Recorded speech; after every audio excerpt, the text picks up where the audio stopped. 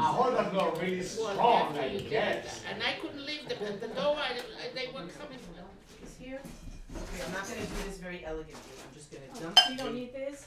Yeah, maybe you'll just do this big one. Maybe we'll just do one bowl of tzimmus because it's very hot. Very hot. I want to keep it away from the bambinos. He made tzimmus specially for us. I want you to know. Thank you, gorgeous. Come sit down, dump your coats. Where do you want us to go? Okay. Me too.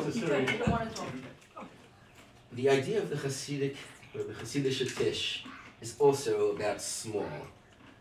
One of the things that the Hasidim did to kind of revitalize the spirit of Yiddishkeit, the spirit of Judaism, was to make things smaller. And we have a whole vocabulary of small I was thinking about before. So a shul or a synagogue or a temple became a shtibel, a small house. It was a house, but not just a house, a small house, a little house.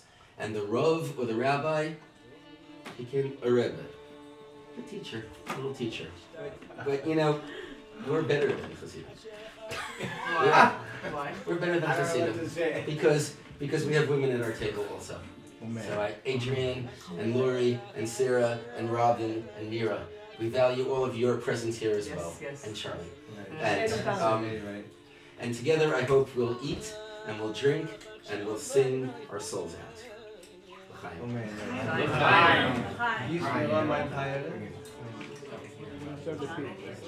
These are Charlie's favorite chips.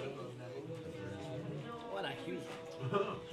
Watch the TV, I watch Discovery Channel, History Channel, something I can learn.